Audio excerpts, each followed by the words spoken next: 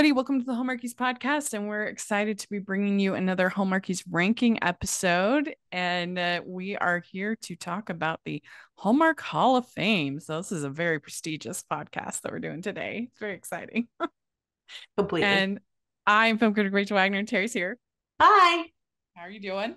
I'm good. How are you feeling about doing this Hall of Fame? Pretty good. Pretty good. Hall of Fame is how my love of Hallmark started Mm-hmm. back when I was a kid. And revisiting some of these, they just don't make them like these anymore. These are like old school TV movies. Yeah, and it's really true. And I don't understand because for a while they were just sort of putting the label of Hall of Fame on one of their movies.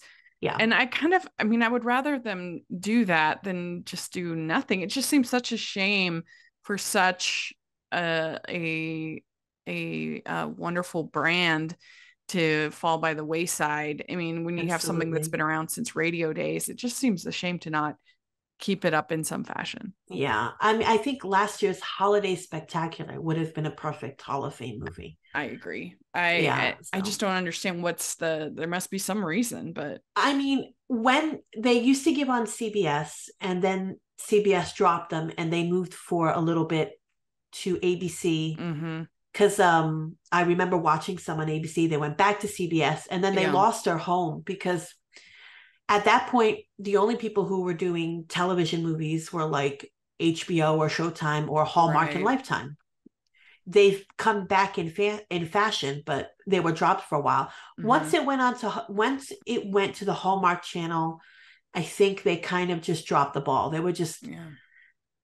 whatever movie Yeah. they had, they would place the label on it. Mhm. It kind of lost a Yeah, I little of its mean, prestige towards the end. yeah, you could see like Disney Channel would have TV movies as well, Right. Yeah.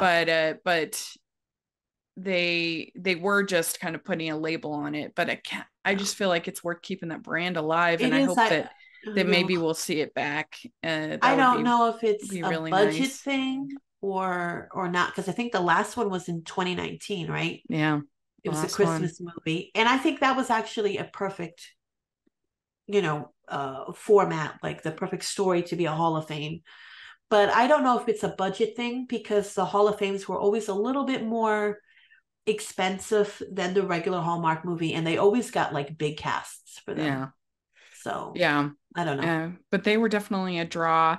And I think you're right that a lot of people, their introduction to Hallmark was through these Hallmark Hall of Yeah. Fame films. And that's the case for me with also my big introduction was Love Comes Softly, which wasn't Hall of Fame, but it feels like Yes. it was Hall of Fame. Oh my gosh. That was when I became addicted to the Hallmark Channel because Yeah. I didn't know I had it until I saw the commercial. And I love period pieces and I love Westerns. And I used to watch a lot of Hallmark because, Hallmark used to just farm out their movies to a bunch of channels and they used to do a bunch of Westerns and miniseries. Like Hallmark back in the day was not what Hallmark is today. Sort of, they've rebranded. But once I discovered Love Comes Softly, I never looked back from the Hallmark Channel, you Yeah, know? me too. Yeah, I mean, there was a time when Hallmark Channel had Star Trek on Oh, yeah. there. Yeah. So they've gone through many a rebranding over the years. There was a summer where I spent the entire summer just watching Little House on the Prairie and The Waltons on Hallmark Channel Mhm. because I was home and it Yeah. was too hot to go outside. And I was like, I'm going to watch my soap operas from when I was a kid. Yeah. Yeah. And you can still, I think, watch those on Hallmark Drama. Yeah. People So have they that. have, yeah, it's amazing that of all the shows, that they still have a few repeats. Like you can still watch Murder She Wrote on movies and mysteries, and that show still holds up because I was watching an episode the other day and I was like, I can't believe how well this works out. And this was a show from the 80s, but plot wise, mystery wise, Hmm. it still Yeah. And works. Me Too was just telling me the other day that she's gotten into watching Diagnosed Murder on Movies and Yes. Mysteries. So there's a lot of Yeah. those old shows that, Yeah. They work. I mean, they're classics for a reason they work. hmm, yeah. Yeah. That's what I wish. There's a lot of channels like MeTV that air the classic television shows, and they Hmm. actually get pretty decent ratings in this era of cord cutting. And Mm-hmm. you can actually find MeTV like on services like Friendly or Philo if you cut the cord. Oh, is it on I there? wish, yes, because I have Philo, and they have MeTV on there. But I wish that there was a channel just dedicated to classic TV movies because that is my sweet spot. Yeah, it I does seem mean, crazy that that's not a yeah, thing. I know it's like because they're all sitting on a shelf. If you Yeah. dig through Amazon Prime on Because there was Freebie, like TV Land for a long time that did all of yeah, that, but it seems like right. that's not a Yeah, but thing. see, I was like, I would love to revisit these because they were so Hmm. epic. And the Yeah. melodramas, the miniseries of the 80s, I would just love to Yeah. revisit them. See, because that's my sweet spot. The TV movie and the TV miniseries was, I raised myself on that. We weren't Yeah. allowed to do a Yeah. lot of things. We couldn't go outside. Hmm. It was a little strict Yeah. of a household. This is Because you how I also had spent my like free time. Masterpiece Absolutely. on Yeah. PBS, which is still going Yes. strong, thankfully. Still growing strong. Still, I still to this day, yeah. So yeah. many favorites I have on Hmm. that.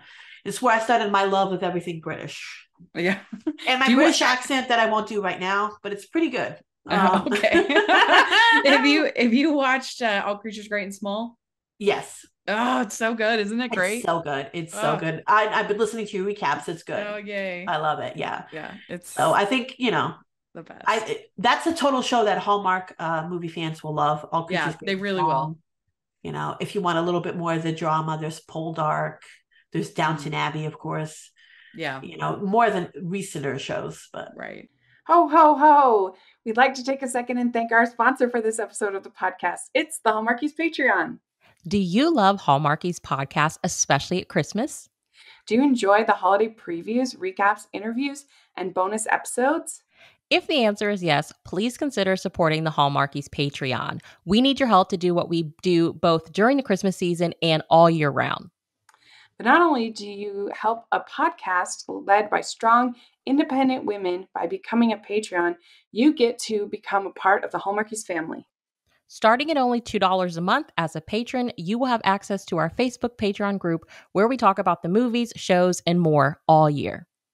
We also have many monthly patron watch-alongs with guests like Lacey Chabert, Natalie Hall, Paul Campbell, Mary Lou Henner, and more, giving their behind-the-scenes details of their films.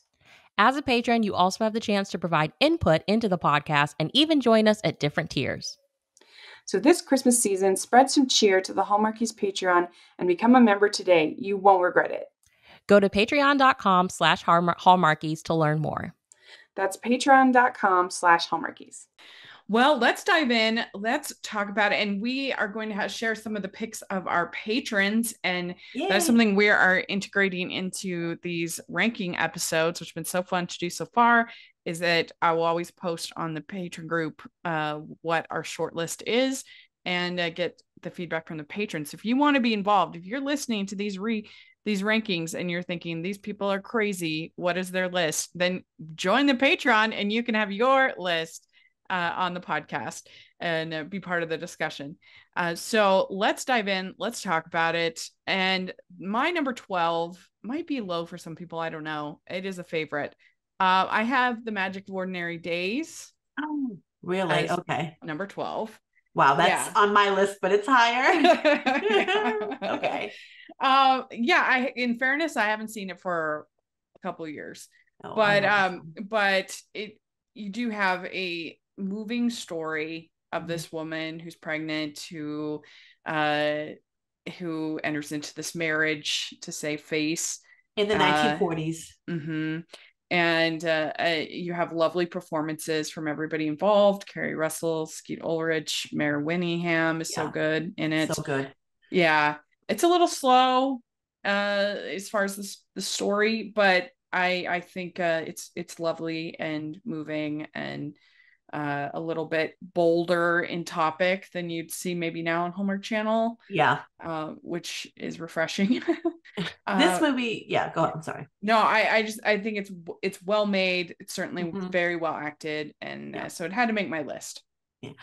This is on my list, but higher. I love this movie. I don't know if you've ever read the book.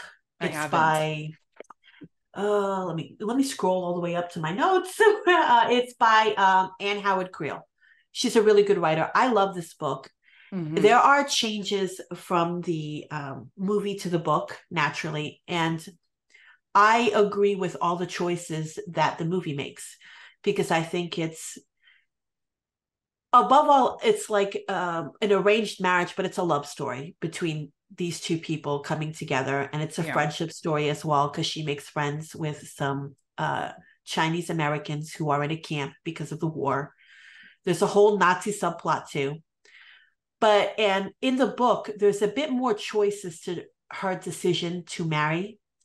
And I think the movie does a smart thing by limiting those choices.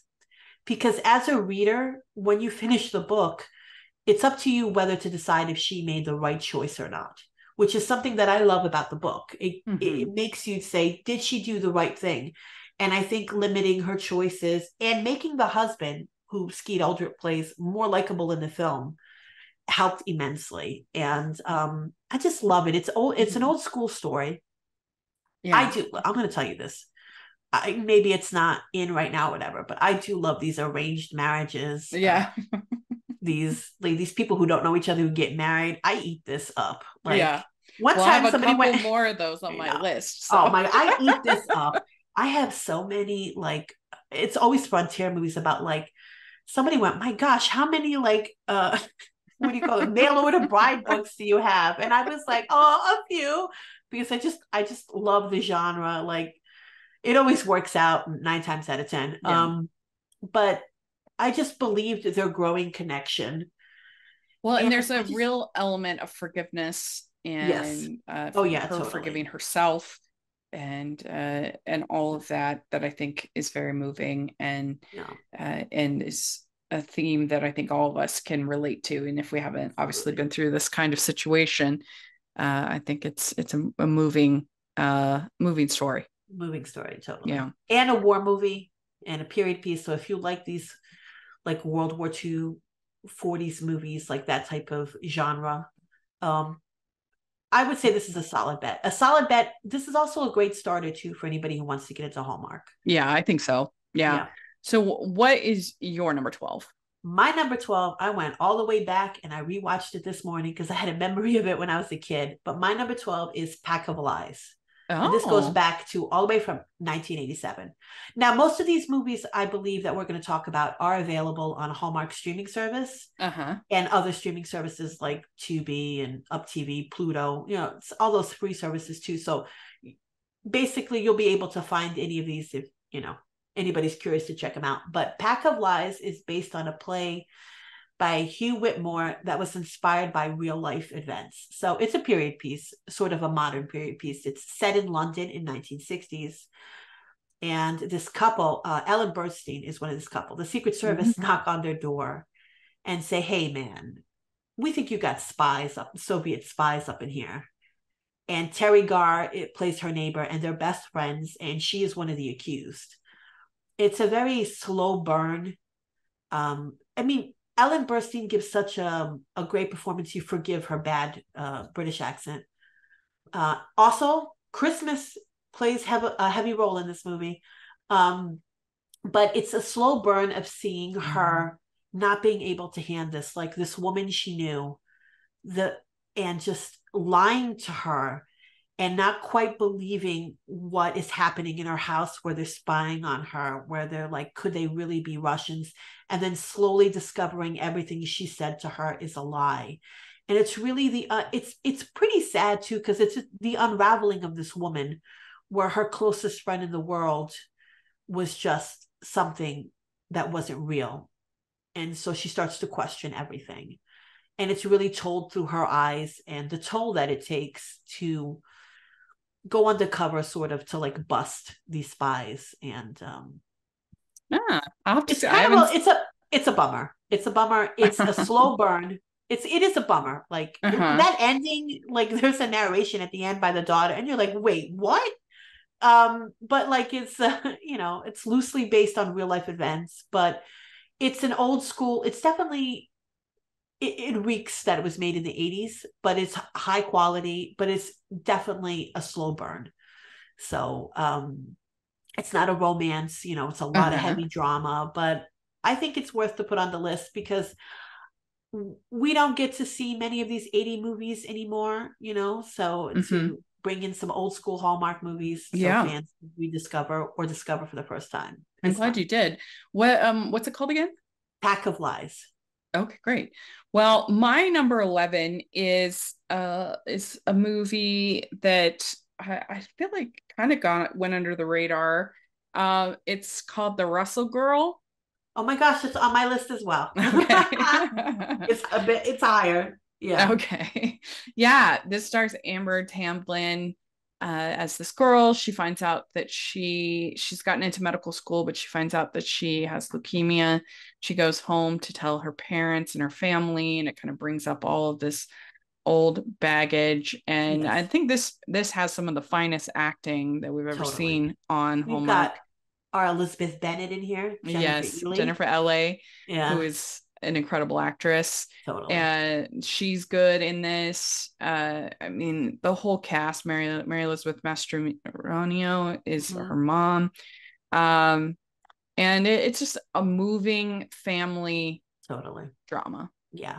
I was not prepared. The first time I watched this, like I watched the trailer and I was like, okay, girl goes home and she's got to deal with something in her past. So I knew it was going to be like, oh, there's like maybe a semi-traumatic moment. But once this movie gets started, right off the bat, it's not a secret, that she's sick.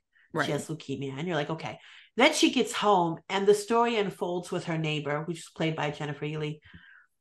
And then you're like, whoa, this is way deeper than I thought. It makes me cry at certain points. It's just such also a great friendship story, even though it's not necessarily a friendship, but the forgiveness in it and the way these women come together once they forgive. I don't want to spoil what the big, thing was that parts these women, but it's an emotional roller coaster, but it's so well done. It's so well acted, Yeah, this would be a good one to do for On Friendship. Yes. Now that I think about it, because it really has those themes. Totally. And another story of forgiveness, which is always, it's just everybody has people in their life that they have to forgive, even if it's not like serious wounds. We all have our wounds of our own, and so being able to forgive is an important message. And so I think it's just something that's easy to connect with in a project. And what I also like about and appreciate about this movie is that no one is a bad guy. You can understand all points of view, and why people are sad and why they can't forgive, or how hard it is to move forward from this big life altering event. And no one is a villain in this. You can understand it completely, and it'll bring the tears, guys. If you have a heart. Sometimes I don't have a heart and people will be crying around me and I'll be like, next, sometimes you have to be ready. And so often, at least with modern Hallmark, they don't handle. They don't go as deep. It is true. Yeah. Yeah. And they don't handle the emotional stories. You feel like so manipulated and that you start to sort of resent it a little bit. Exactly, like, I don't know, just a lot of the really emotional ones, like ring false for me. But when Hallmark Hall of Fame was at their best, they got that balance right. Yeah. And this one isn't that old. It's from 2008. So it's not that old. Like old. Wait a minute. It is old. Let me stop. We're into 20 years old. I'm like, it's not that old. Yeah, it's not that old, but it is. It is pre-Hallmark Channel, I think. Totally, yeah. So, yeah, definitely. What am I saying? Definitely. So, what is your number 11? My number 11 is The Piano Lesson. I'm going all the way back from 1995. It stars Alfre Woodward, Charles S. Dutton, Carl Gordon. It's another period piece. It's based on a famous play by August Wilson, and it's basically this brother and sister, Boy Willie and Bernice. They have this family heirloom, this piano, and the brother wants to sell it in order to gain money to buy land so he can farm, he can own a piece of land. And his sister Bernice is like, no, because the piano is carved with imagery of their families. Their families were slaves, and this piano belonged to the slave owner, and he actually got rid of half of the family in a slave trade for the piano. And so the members of those family are carved in the history of their family, the history of how they were enslaved. It's a beautiful piano, and it's just a wonderful story of their life, of their ancestry and lineage. So Bernice doesn't want to get rid of it. And that's basically the whole entire conflict of the film. Mm-hmm. There's lots of people getting together and singing songs, which is how they remember their, it's like it's important to show in the film because that's how when in slavery, in the enslaved people, they would sing their songs to remember their life and their culture, and they continue doing that. So it's important to touch through that through playing on the piano and the music. But there's also some supernatural stuff going on with some ghosts to help make this decision and to heal in a sense and move on. Yeah. And if you can stand that brother, because he is a lot in the movie, then I would say check this out. It's a beautiful story, I think. And I think it's a beautiful tale of a family who's dealing with slavery and the, what's the right word? The legacy of that, of being descendant from slaves. And I think that's an important story to tell. Yeah. I mean, I was never, my family were not slaves, I'm not descended from slaves, I'm also not an African-American or a Black person or whatever. So I'm looking through this, outside in, but it's still to me a beautiful story about a family coming together and dealing with the wounds of all that, the legacy of it. I'm really glad to hear that this is good. I've been wanting to see it. I haven't watched it, but they did a revival on Broadway just last year of the piano lesson with Samuel Jackson. Oh, nice. And so I was like, oh man, I really want to, and I heard it was great, a great revival. So I really I've been wanting to watch this movie. So that's good to hear that it's there's good. a lot of excellent performances in it. It's really good. It's really good. Good. All right. My number 10 is The Lost Valentine. Oh, okay. This one I almost put on my list, but I also love it. Yeah. So you have Betty White, who her husband was lost during World War II, and she goes every year to the train station to wait for him. And Jennifer Love Hewitt plays this reporter who is doing a piece on it and becomes kind of involved in trying to find out what actually happened to the husband. And I think it's a lovely little movie. It's such a nice love story, and also Jennifer Love Hewitt also falls in love in it. But it's such a wonderful story too about endearing love, and especially that end is so touching because they've never found his body too. Right. And that's why Betty White always waits at the train station. And the conclusion of it, and I mean, it was so wonderful. It was such a joy to watch. It's very touching. And I love the flashbacks. I thought everything worked well. And it's a good looking movie too. And it's really well acted. There is a moment that I had to laugh. Like, Betty White is very savvy this morning. She does internet. Like, I'm talking to my grandkids. And when you look at her computer, the font is so big. And I was like, no way. And then the other day I had to raise my font. And I'm like, I'm going in this direction. That's funny. We all have those moments. We all have those moments to bear. Yeah. And when you have to buy the orthopedic shoes, I crossed that bridge. Oh boy. I know my feet hurt a lot too. I'm going to have to go down that bridge. Oh man. Back to the movie. It is very sweet. It is very sweet. Yeah. All right. What is your number 10? My number 10 is a Christmas movie and a little bit of a bummer as well. I'm going all the way back to 2013. It's Christmas in Conway. Okay. With starring Mary Louise Parker, Andy Garcia, Mandy Moore. Basically, Mary Louise Parker and Andy Garcia are married, and Mary Louise Parker is dying. And she comes home, and Mandy Moore plays her nurse. She's the end of care nurse. The hospice, yeah. Yeah, and Andy Garcia is having a little trouble, dealing with this. And he wants to give his wife one great last gift and a gesture for their last holiday together. And he decides to build her an honest to God, real life Ferris wheel in their backyard because he proposed to her on the Ferris wheel. Along the way, Mary Louise Parker plays a teacher, and some student comes up that he's like an expert gardener, and he ends up helping with the Ferris wheel.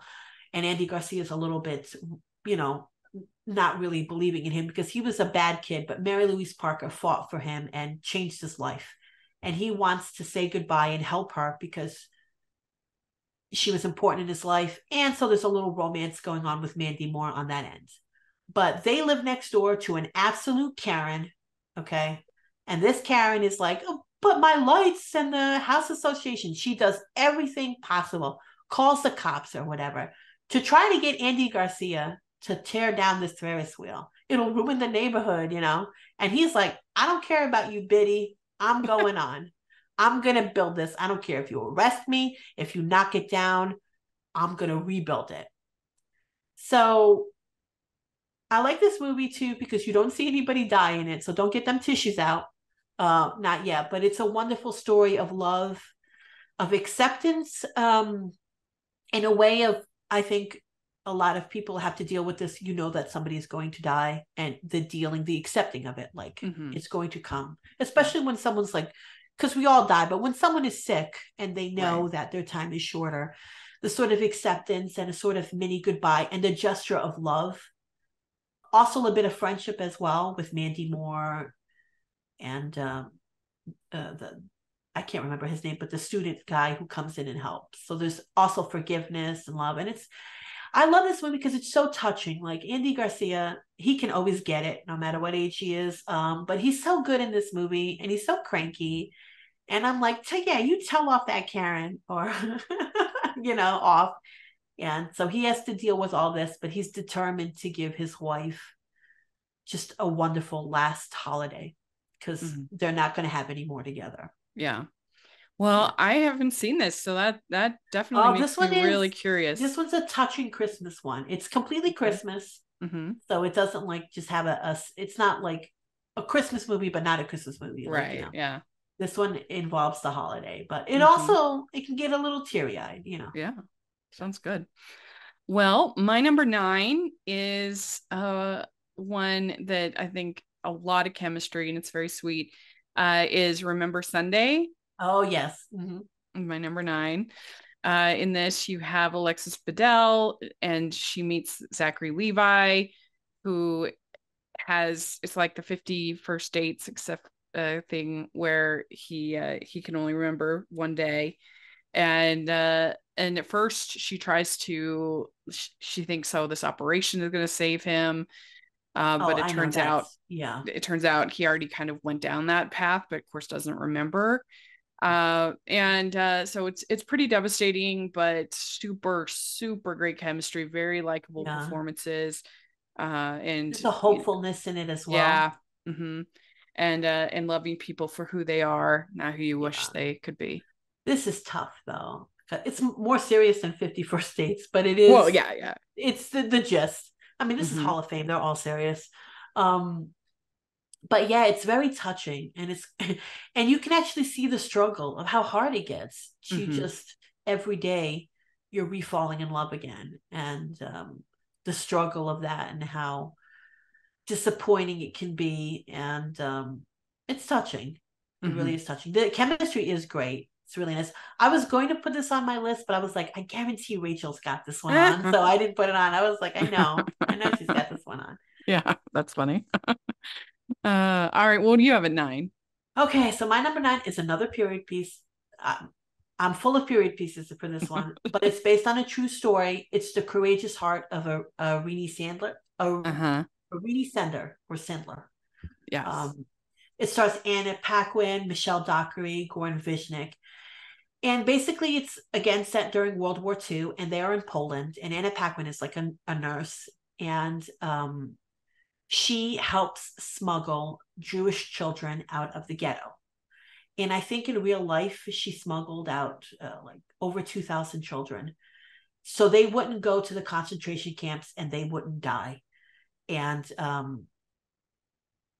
so she does this, and eventually she gets arrested by the Gestapo, and there's a harrowing scene where she almost dies, but like they manage to save her. So this is based on a true story, so I don't want to give too much spoilers away, but there's a wonderful love story too with Goran Vishnik, who also gets arrested by the Nazis. And just the bravery, if you think about in real life what this woman had to do, work with the church, sometimes smuggle these kids out of the ghetto.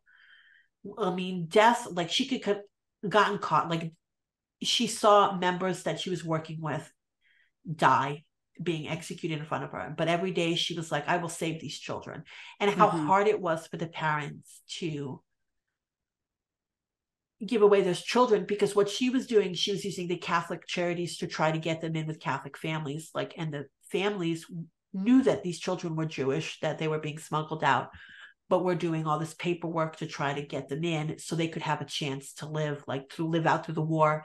And if they could, to be reunited with their parents. And a lot of these kids' parents died in concentration camps and stuff. And the sacrifice that their parents made helped them live. So it's a very touching and it's an emotional story. And I think it's well acted. Like Anna Paquin, I think as an adult is not as great as when she was a kid, but I think she gives a strong performance here. And I love Goran Vishnik, yes, he's beautiful to look at, but a lot of times he doesn't get the material where it could show his, how well of an actor he is. He doesn't have much to do in this movie, but it's good. And there's so many British, like if you watch this, like you spot the famous British TV personality, actor out there. So this one, it was definitely on my short list. This is a very moving story and very well told, so I can see why it's a major list. Hey, this is David from the Piecing It Together podcast, a podcast about movies and the movies that inspire them. For over 4 years, each week, a guest and I take a look at a new movie through the lens of what other movies we think were either an influence or connect in some other way. It's a fun, unique way to discuss films that leads to a great list of other movies to check out that either explore the same themes and ideas or maybe utilize similar filmmaking techniques. Including special episodes in our side series that twist the format, we've done over 200 episodes, so there's bound to be one on a film you've been thinking about and want to dig deeper into. So check us out on all the major podcasting apps and at piecingpod.com.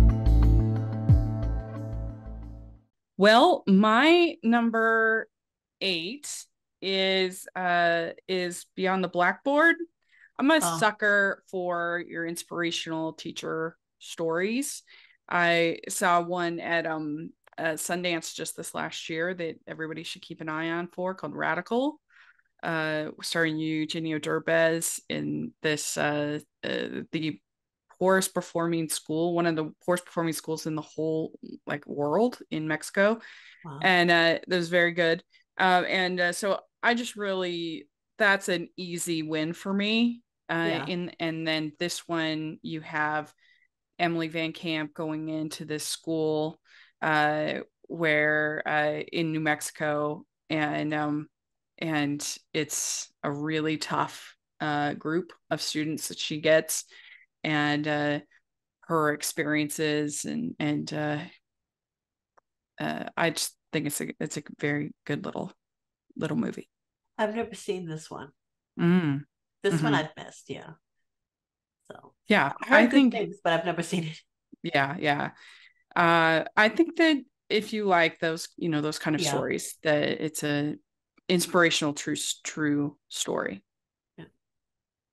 What do you have next? Okay, my number 8. I went back to the early 2000s in 2004. The Blackwater Lightship.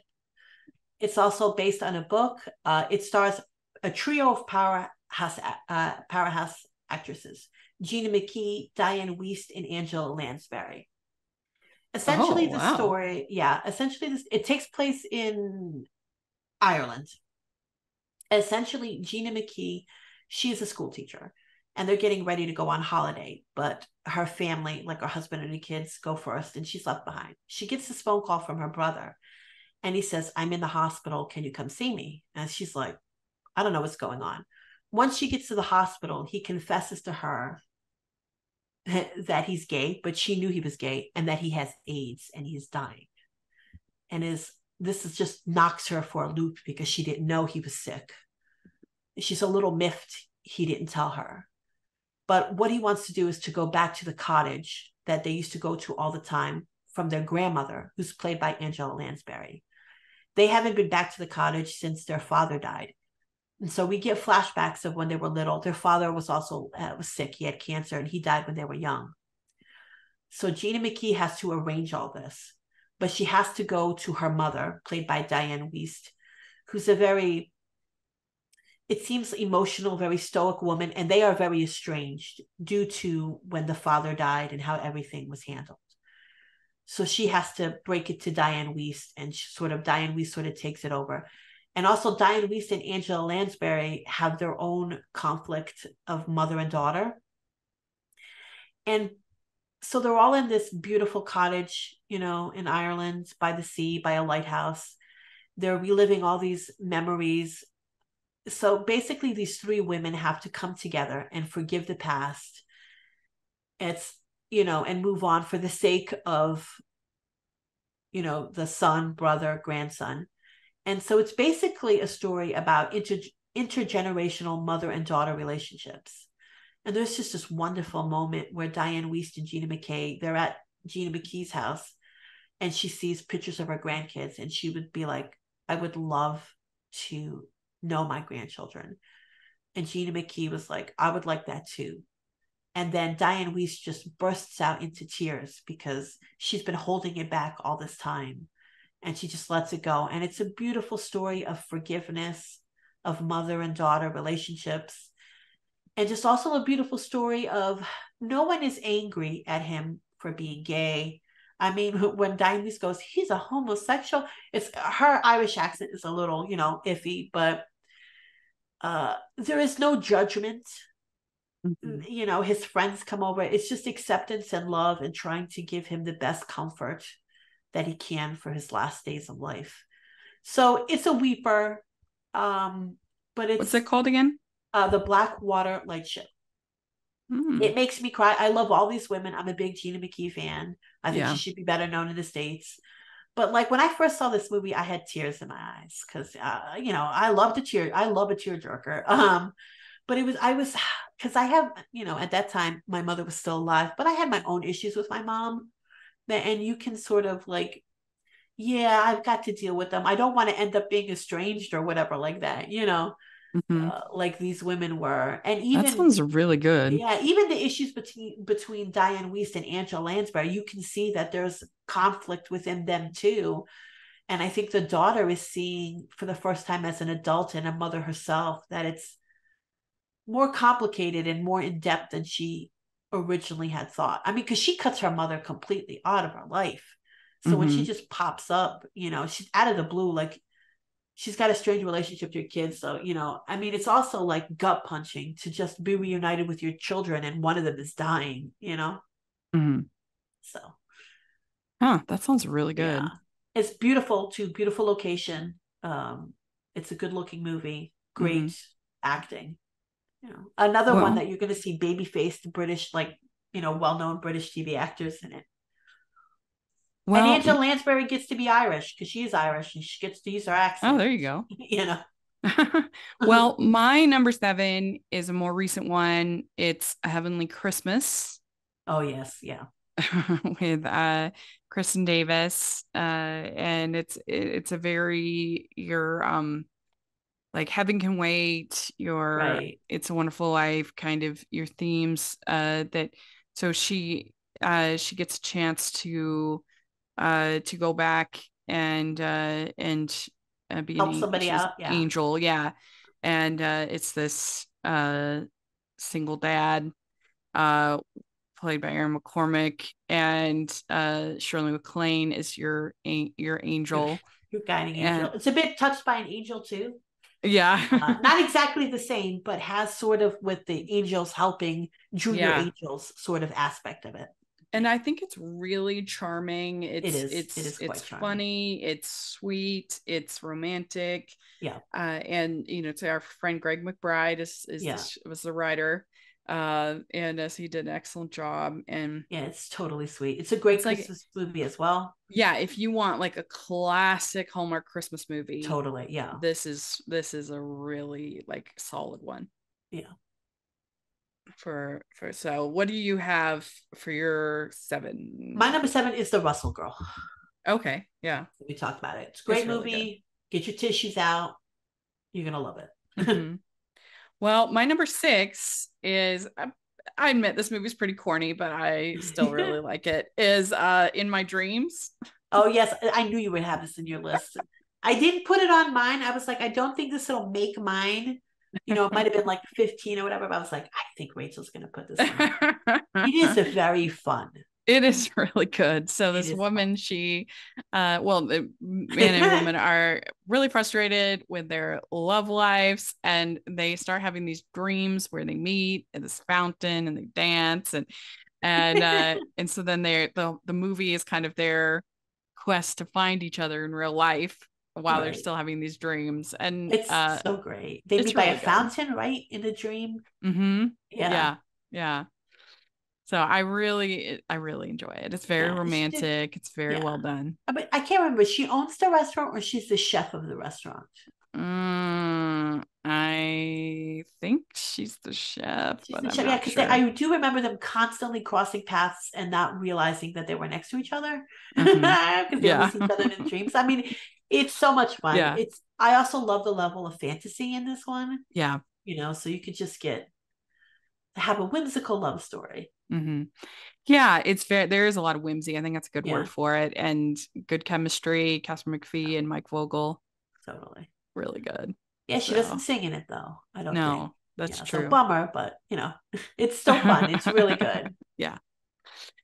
So what is your number 6? My number 6 is Loving Leia, with that stars coming up.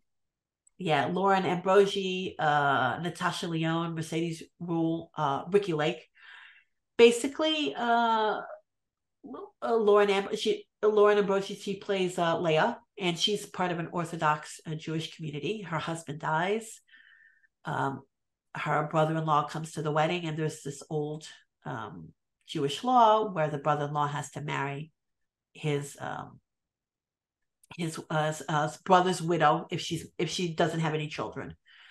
And basically it's like, it's a formality. We do the ceremony, you say no. But he can't say no because he feels like that's a diss to his brother, who he wasn't as close to as he would like to.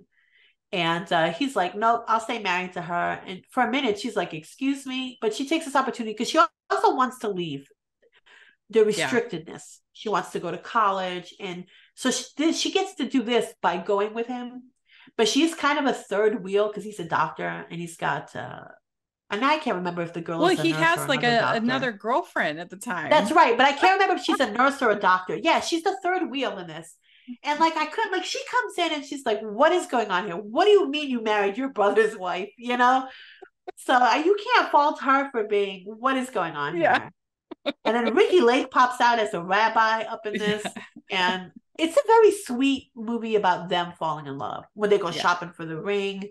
Yeah. Also about, I guess, coming out of a shell. I don't know if that's the right terminology, but Leia starts to bloom when she gets to feel a sort of freedom.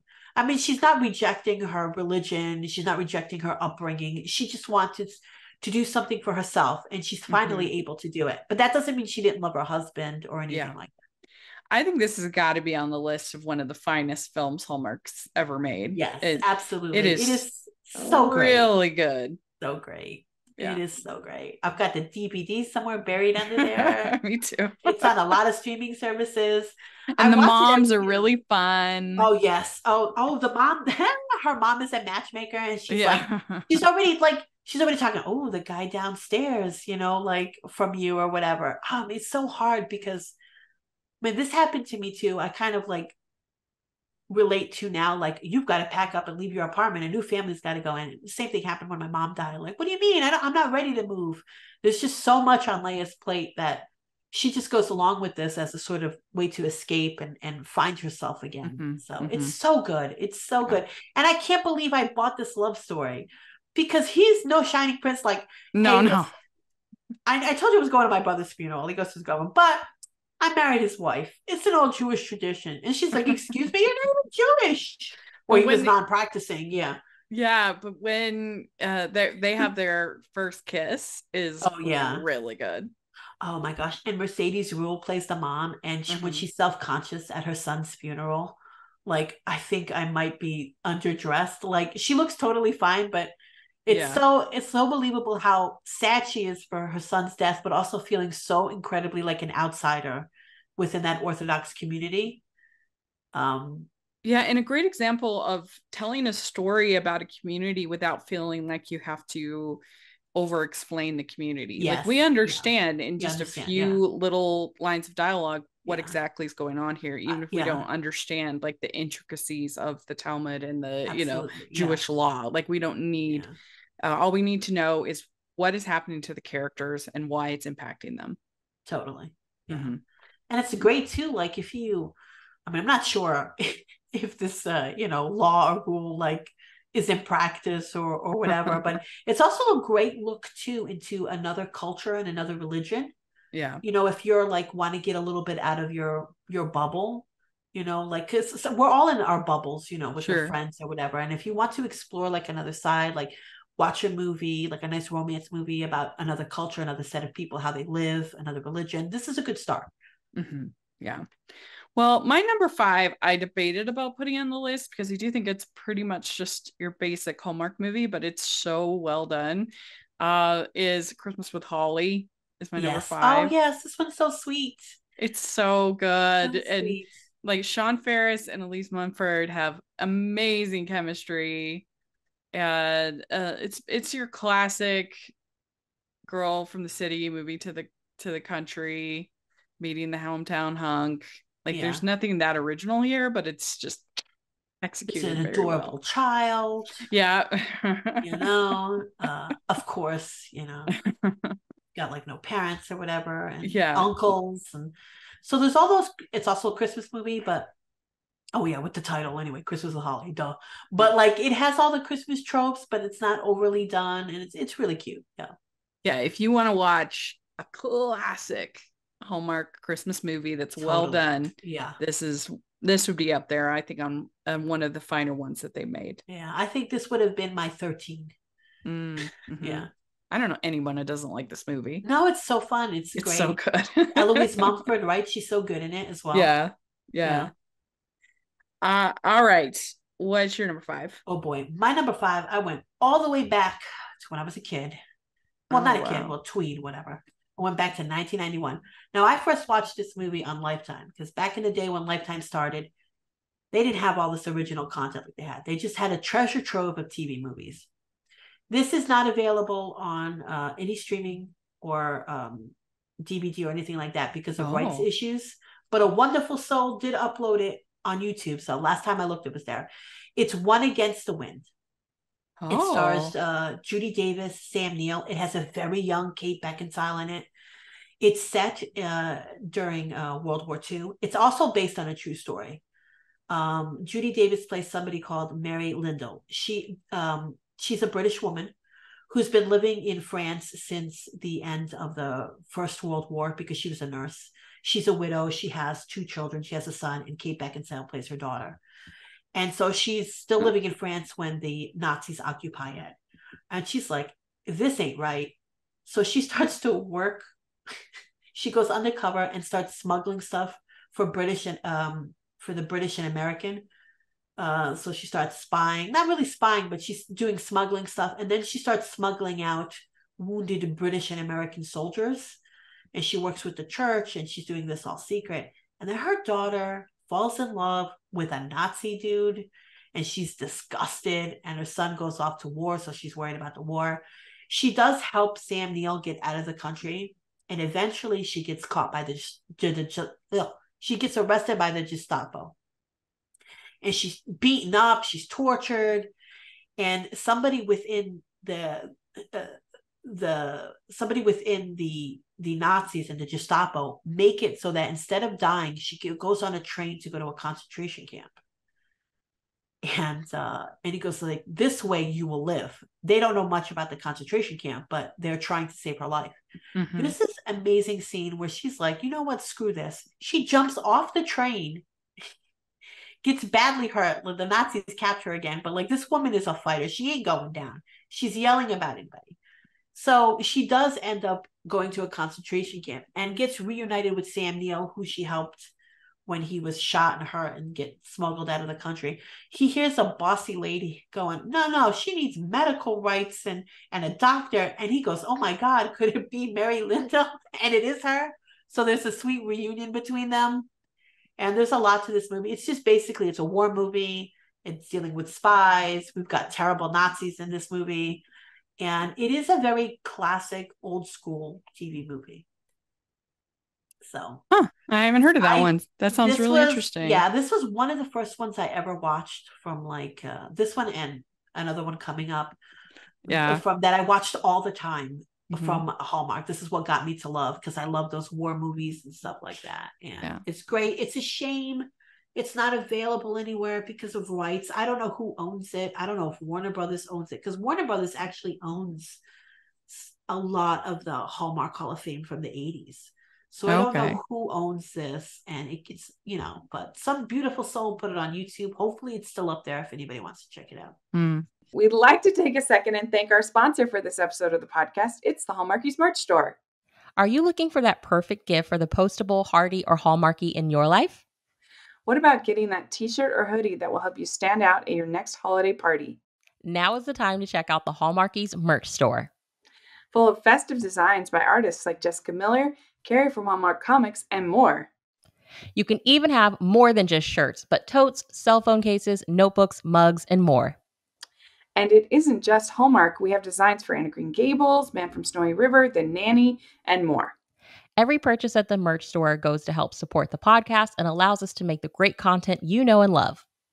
There are frequent sales, so go to tpublic.com/stores/Hallmarkies or see the link in the description. That's tpublic.com/stores/Hallmarkies. Well, my number 4 is one of the weepers. It's November Christmas. My number 4. Yeah. Oh, yeah. Probably so much weeping in this episode. Yes. Probably one of the finest casts that they've ever had. For Hallmark. Sam Elliott, John Corbett, Sarah Paulson, Karen Allen.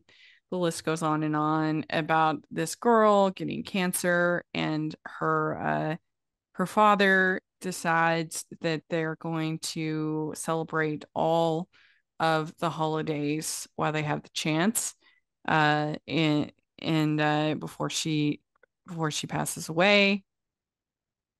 And you have Sam Elliott's, who's been kind of this recluse, coming out of the woodwork to help make this happen for this little girl. And it's just very, very sweet and hopeful. And it's they do let you know at the beginning it's not quite as sad as it could otherwise be. Right. Yes, because you have to be careful with these children are sick movies. Yeah. Essentially. Yeah. It's true. But it is great. It's very heartwarming as well. It's really good. And just the acting alone to me gives it a pretty big bump. It just revisiting these movies, like I wish we could go back here. Yeah. What do you have it for? Another movie that some beautiful soul put on YouTube. I went all the way back to 1992. This one is Miss Rose White.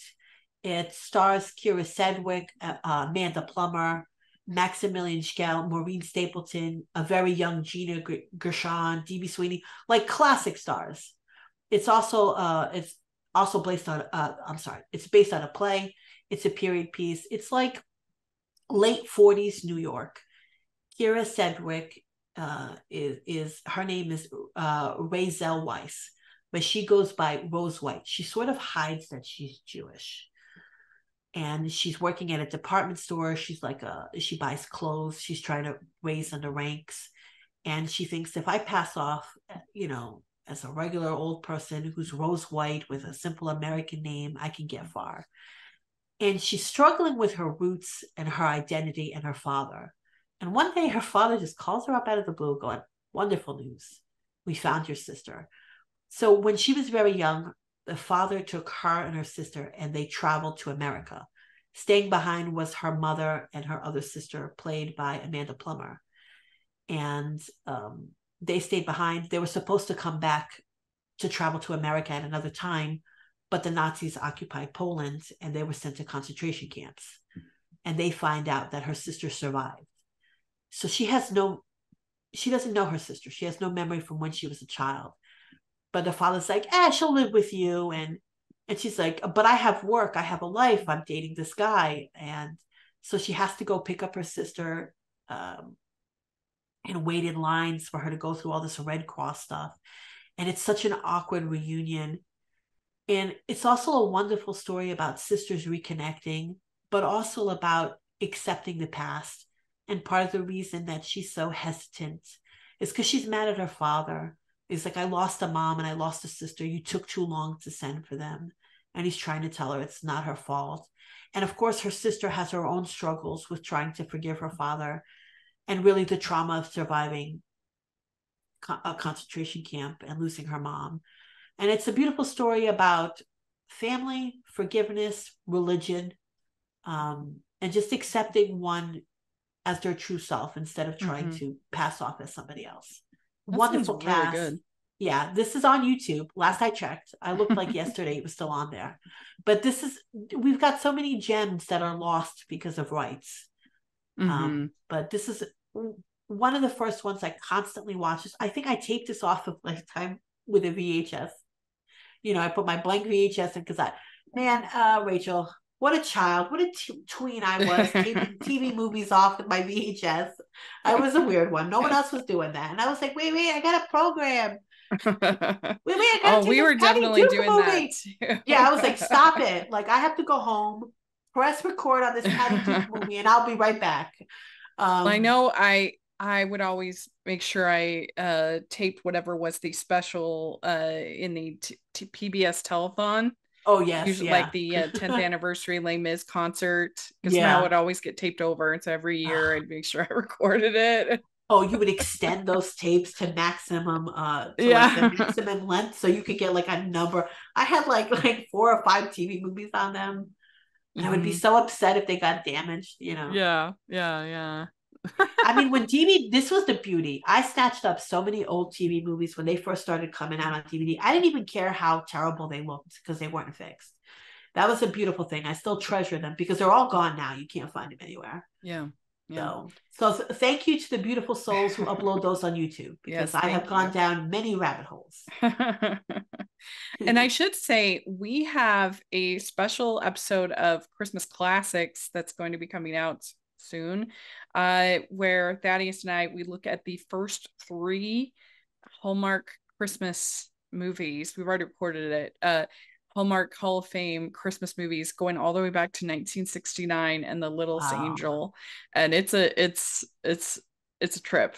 Are those available on DVD or anything? Or yeah, The Littlest Angel is available on streaming, believe it or not. Nice, and it is wild.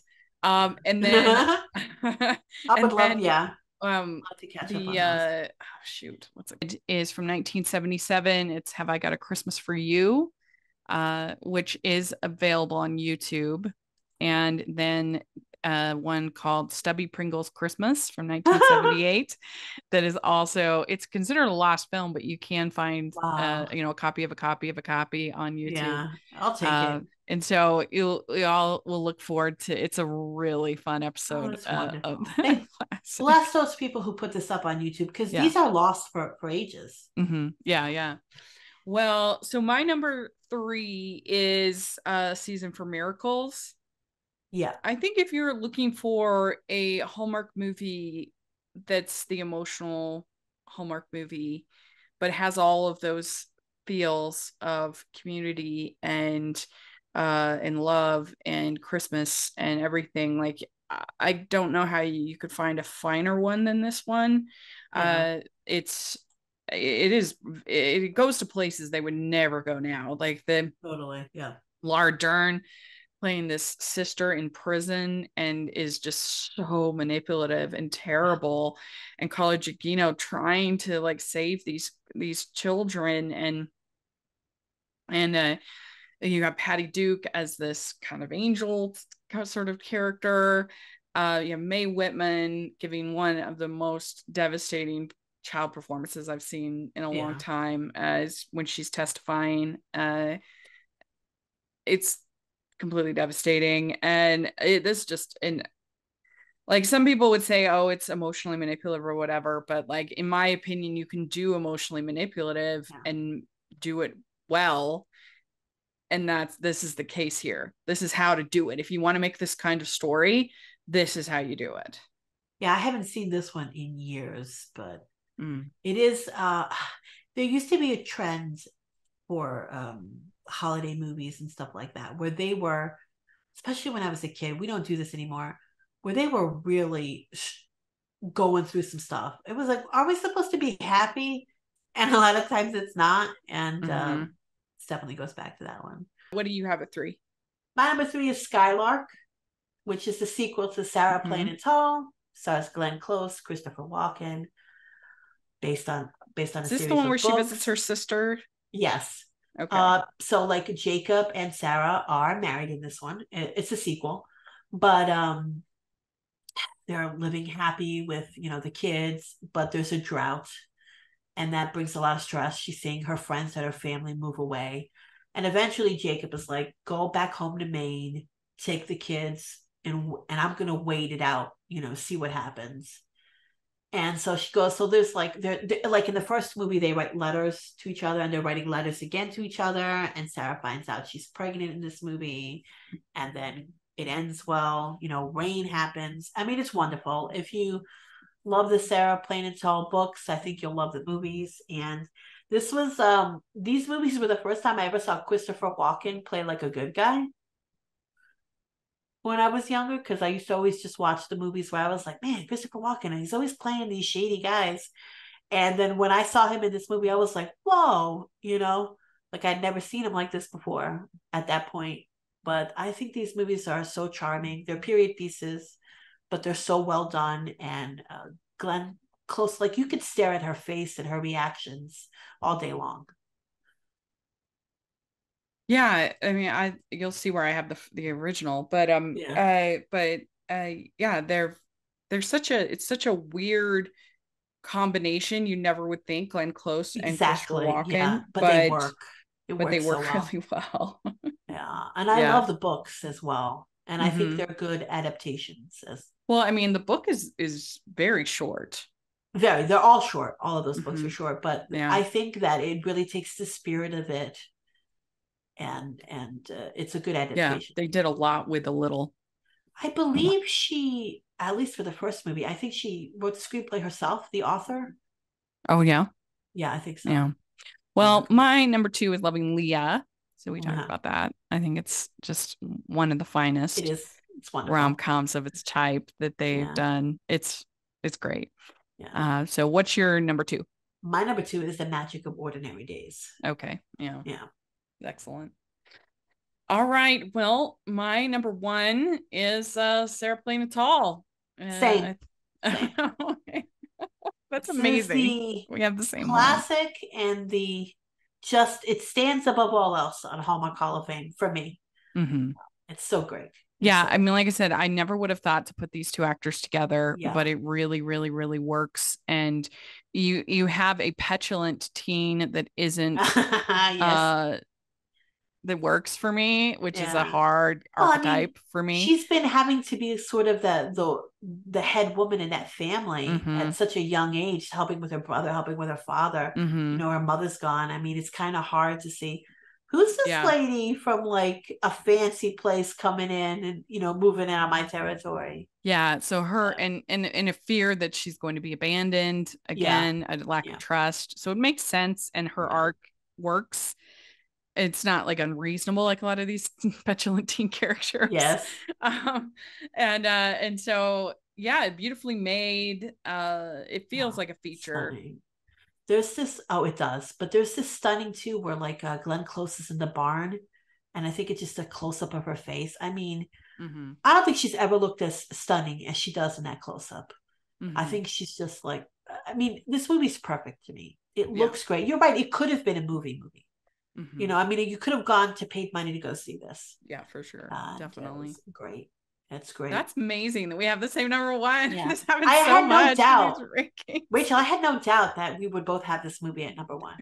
I was like, who doesn't? Right. You know, like I Yeah. tell everybody, if you haven't seen these movies, watch them. They're great. It's a trilogy. There's a third movie. The third movie isn't that great, but it still has the greatness of Glenn Close and Christopher Walken, and the whole cast returns. So you're very familiar with these characters, and it's just a nice little continuation of it. But they're wonderful stories. Yeah. And read the books. They're very, like, have your kids read them. They're great. Yeah. Like, they are children's books. They're very short. Like you can get through them in a day sitting. No problem. But before we do, let's share what our patrons had to say. So we have Alicia Lomas Gross. She says, excuse me. So Alicia Lomas Gross says, loving Leah. Becky Schopner says, Sarah Plain and Tall.